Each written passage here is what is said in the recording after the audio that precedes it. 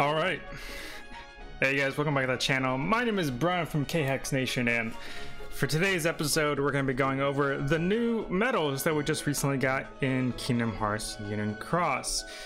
Now, TLDR, they're basically the exact same thing as the Kingdom Hearts 3 Aqua medal that we received in VIP these last couple of weeks.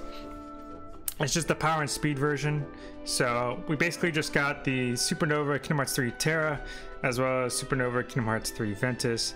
They're quite literally almost exactly the same thing as Aqua. Yeah, there she is. As Aqua, I pressed that by accident. As Aqua, just the power and speed versions. And if you're not already aware, Aqua herself is very meta. She's one of the meta medals at the moment. Okay, she's very good for mono magic setups, regardless of whether or not they're reverse or upright. And now that we have both the speed and power version in the game, you could almost argue that you don't even need Kairi or Xion. To be honest, you could almost argue you don't need them. Quite literally, the only thing that makes Kairi or Xion viable is the fact that their Supernova provides a plus 5,000 strength buff and can also work for multi-attribute setups, whereas the Terra, Ventus, Aqua medals can work for any monocolored setup, and can also last for multiple turns, whereas the Supernova for Kairi and Xion only lasts for one turn. Okay, so that's kind of the trade-off. Personally, for me, I would much rather value the multi-turn medals. I don't mean to press these. The multi-turn setups, or medals, I mean, because they're a lot more consistent. You'll probably end up getting more value over them throughout more often. So, but aside from that, in terms of the banners themselves, because of the fact that they are 10 mercy pulls.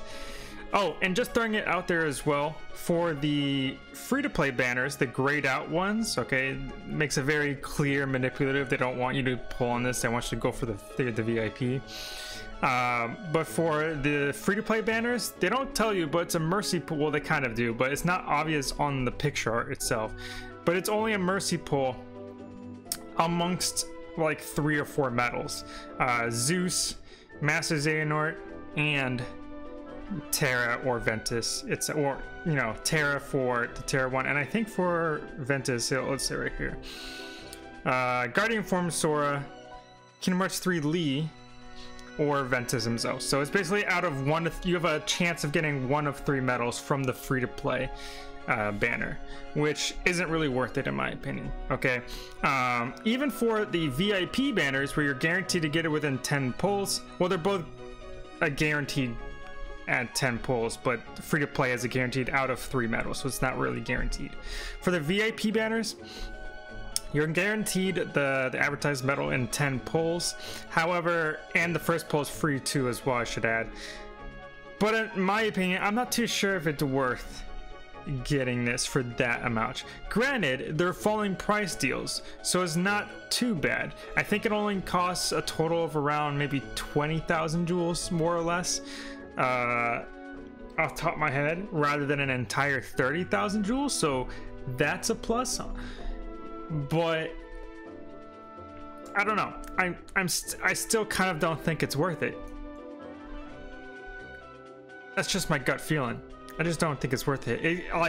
Because quite literally the only reason why these medals are meta is for those strength buffs they provide.